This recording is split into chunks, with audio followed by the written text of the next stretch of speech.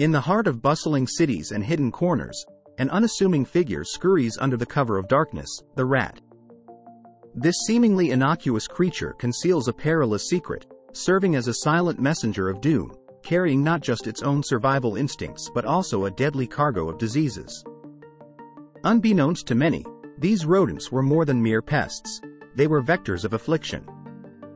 Leptospirosis, a stealthy assailant thriving in their domain, haunted urban landscapes, leaving a trail of illness in its wake. But the horror didn't cease there.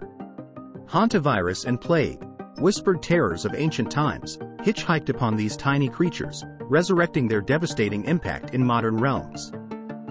Within the labyrinthine streets, a clandestine danger lurked, demanding attention and vigilance. Each scurrying rat posed a potential threat, a reminder of the latent dangers hidden within urban landscapes.